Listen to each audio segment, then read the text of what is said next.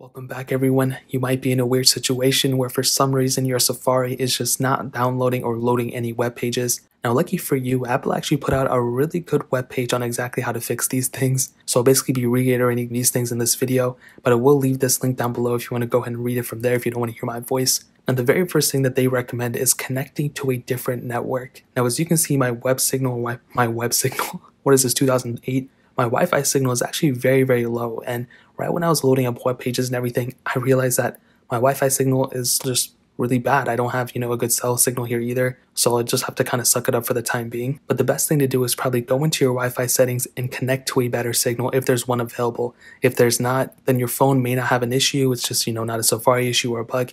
It just means you have pretty bad internet, and I feel like that's probably the case for a ton of people. Also, another thing, if you type in the credentials for your Wi-Fi and it's actually wrong, sometimes it'll still look like it's connecting and it'll look like you have the Wi-Fi signal, but you won't be able to retrieve or catch any information because the Wi-Fi credentials are wrong. So make sure the Wi-Fi password is right.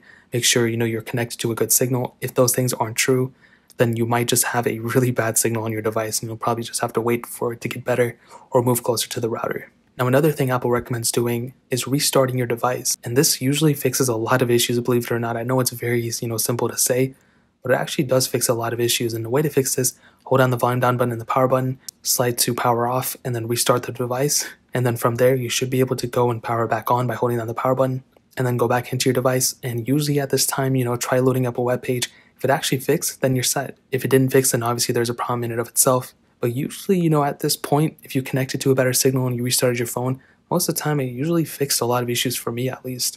Now, another thing Apple recommends doing is resetting the network settings. So in order to do this, all you want to do is go into your settings app. You want to go into general, which is right here. You want to scroll down until you see reset. It's right above the shutdown button. You want to hit reset. And right here, you'll see a couple different settings. Right in the middle, it'll say reset network settings. Now this will basically make it so, all your Wi-Fi passwords, all your saved Wi-Fis and all that are deleted from your device. So keep that in mind. Now I'm not going to click it because I don't have this issue, but if you are having this issue, resetting the network settings might actually be the better way to go. So go ahead and click that, reset your network settings, and by this time, go ahead and recheck it.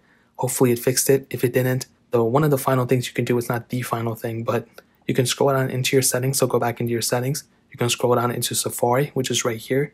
And at the bottom, you'll see a little thing called Clear History and Website Data. Now you can go ahead and click this, and it'll go ahead and delete everything, like I said before, your saved passwords that aren't saved into your iCloud and all that different stuff. But your bookmarks and stuff are still there. Your favorites, those are still there. Those are synced up with your iCloud. But things like, your search history and stuff, all that is deleted within here. So go ahead and click that and go ahead and try to see if Safari fixed. If it is, then you're set. If it's not, then try doing these steps all over again, and hopefully at some point you will probably be able to get your Safari back. So that's really pretty much it. If you guys have any other questions or anything, let me know in the comment section below.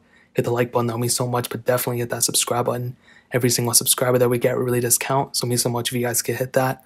Also check out the other links down in the description as well. My Twitter, my Instagram, my main channel. More importantly than everything else, I love every single one of you guys. Hopefully I'll catch you guys in the next video. Peace out till then.